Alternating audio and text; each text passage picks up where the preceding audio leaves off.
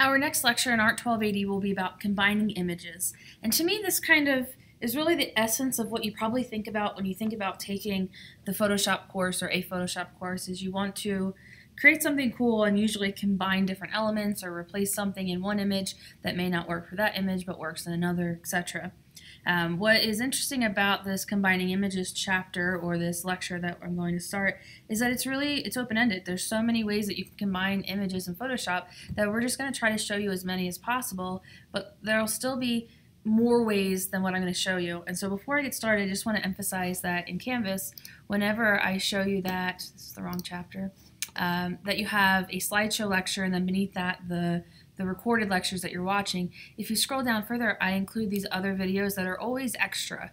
They're optional, they're for extra help, but in this case, for this chapter, they do some really cool things that we're not going to have time to demo in full detail in this lecture, or it'll just be super long. So if you really you get the basic stuff that I'm going to talk about in my lecture and you just want more or more ideas or more ways to combine images, watch these videos below, especially these ones with the little the sky background. They go in sequence, and so it's like this giant project that's broken into multiple steps, and as you walk through it, it will allow you to create like this really cool, complex combined image, or it's called compositing. It'll allow you to composite the images and move them together. And so we're going to focus on our lecture right now, but if you really get interested in it, make sure you watch those extra videos. And there's so many videos online that if you just Google on YouTube or go to adobe.com, you can find so many videos on methods of combining your imagery in Photoshop.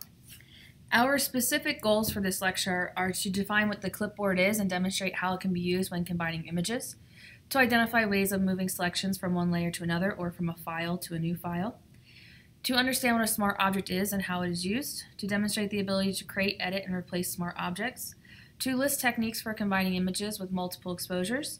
That's kind of advanced, and so I'll cover it a little bit, but we're not going to focus too much on that. If you take the Advanced Photoshop or the Photoshop for Photographers, that's more of an advanced thing that you'll learn there.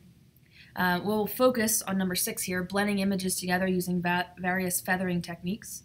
We'll combine parts of images using the clone stamp and clone source tools, and we will identify components necessary to perform a photo merge.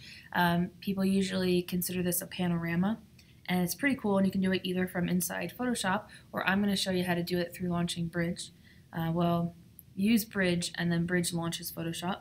And then we're going to talk about the content-aware fill, but we've already covered that earlier in the semester, so this should be a review of that number 9 content-aware fill learning objective.